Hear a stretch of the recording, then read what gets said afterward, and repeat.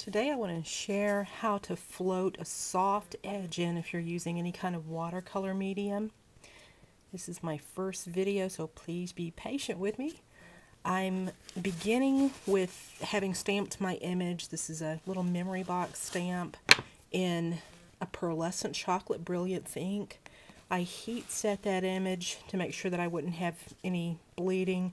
You don't have to heat set brilliance, but on watercolor paper I've noticed sometimes that if I don't, I have to wait quite a while in order for it to dry. Now I'm going to use some twinkling H2Os. This is a bashful blue color. I really like it for a sky color. When I'm trying to float a soft background edge that's diffuse around the outside, blending into the paper and darker around the image, I always start by putting plain water around the outside of my image. Now do this in manageable sections because that water dries pretty quickly.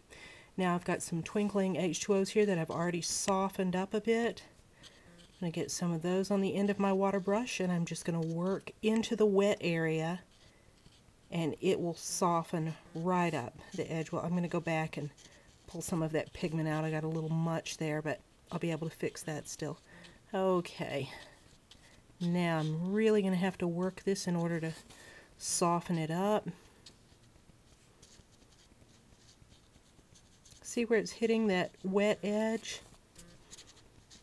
I'm going to go back, add a little more wetness in that edge because I got quite a bit of pigment down there originally. Pull that part in. I'm going to soften this. It's always easier to soften as you go than it's ever going to be to try to come back and fix a hard edge.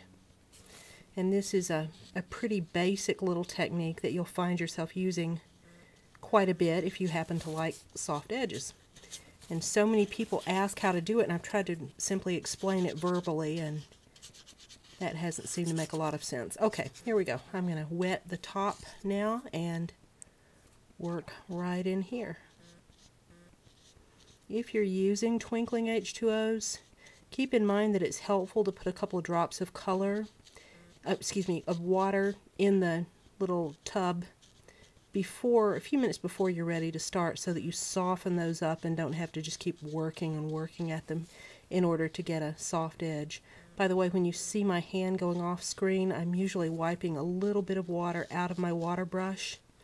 Sometimes that's because I got just a bit too much pigment. Sometimes it's because my water brush is too wet. Okay, looking pretty good there. I'm going to come in on this side and on the bottom. And I'm doing the very same thing.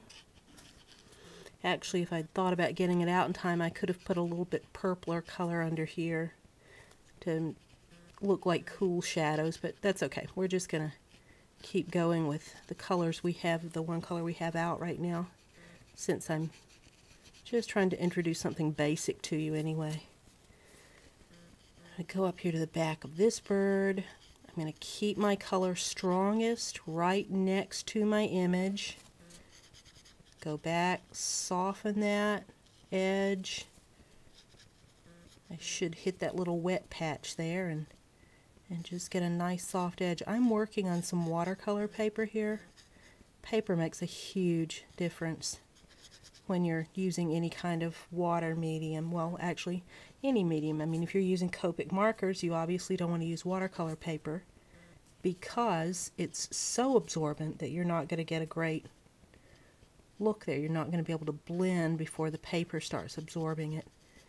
So, the moral of that story is you use the right product, the right paper for whatever kind of coloring product you're using. There!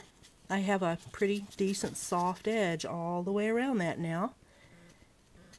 I could put a little bit more color over here in the branches.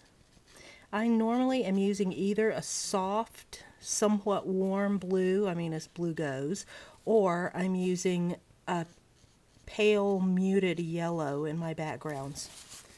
There.